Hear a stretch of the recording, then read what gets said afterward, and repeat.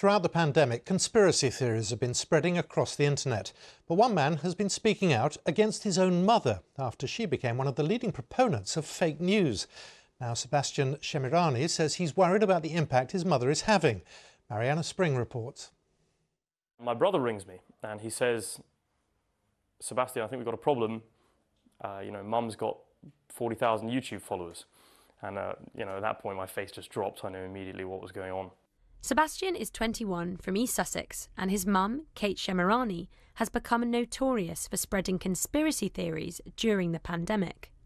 What she's doing is dangerous. You nurses dancing, I'm coming for you. This is her 5 minutes of fame. You will stand trial for genocide. I don't want to be here talking about, but it's something I think we've got to do before these ideas get bigger and more people fall down the same route that she's trying to take them down. You can only prevent it before it happens. Now a suspended nurse, she has become a headliner at anti-lockdown rallies. All alive, it's COVID-19.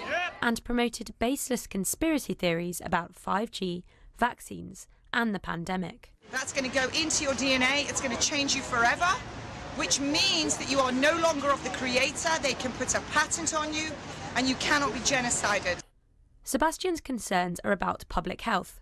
There is no evidence to back up claims his mum makes about 5G and coronavirus, which have been linked to real-world damage, and she encourages followers to ignore health guidance.